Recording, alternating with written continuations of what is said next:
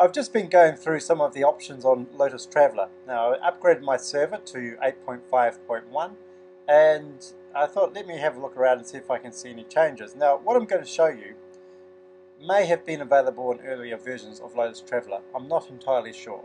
However, it is definitely available in 8.5.1 as per what I'm going to show you.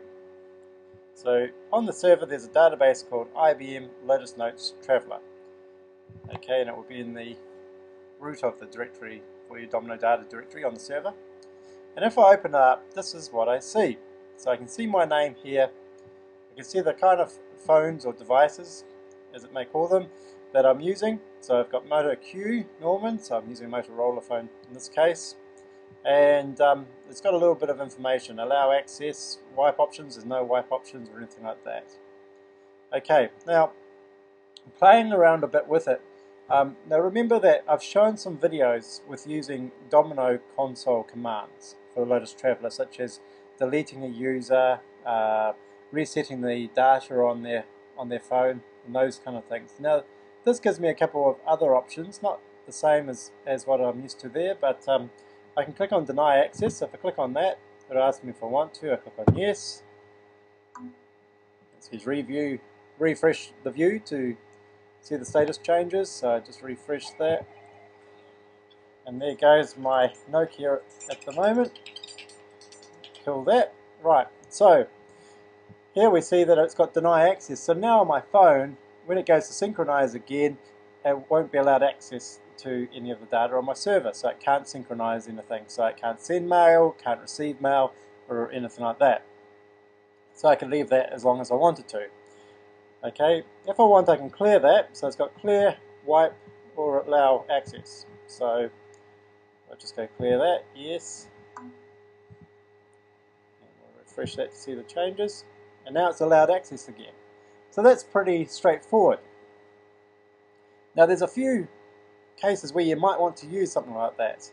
And you might even want to write an agent that could go through and do that to multiple phones perhaps, if people wanted to be able to deny access after hours or something to that effect to their phone, so that they are not being bugged with emails coming through. You could modify the form with a little bit of a timetable if you so wished. So anyway, I've got these settings in here. That's pretty straightforward. So now I have another option here that says wipe device. I was playing around with this last night, and I tell you what, use it with caution, because my phone was rendered hopeless pretty much afterwards, and it took me a little while to work out what was going on. I can wipe the device, so basically get it to reinstall its operating system.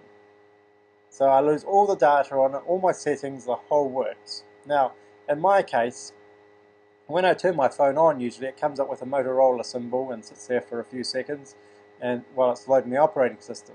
Now when I clicked on wipe device, within seconds my phone had come up with that Motorola logo on it and nothing else, and then seemed to shut itself down. I tried to start it, it would come up to that logo and I couldn't get anywhere past that logo.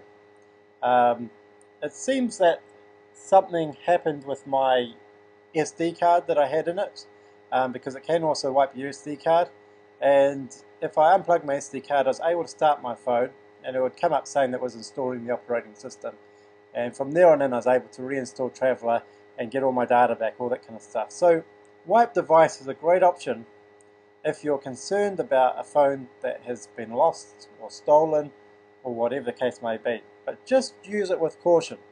I got my phone going again, which is great. I know what it was that was stopping my phone from starting. It was to do with the SD card, but you just might want to watch what you're doing with your phones. If it's stolen, I think it's a wonderful idea. Anyway, that's how easy it is. By the way, if your phone is stolen, you may want to run this command here first before disabling the account on the phone. Unless somebody can put another SIM card into it, obviously they can always get to your server again. So I'd run this anyway. But the quicker you run this, I'd run it before I actually called up the telephone company to ask them to disable the account. So anyway, I hope this is of some help.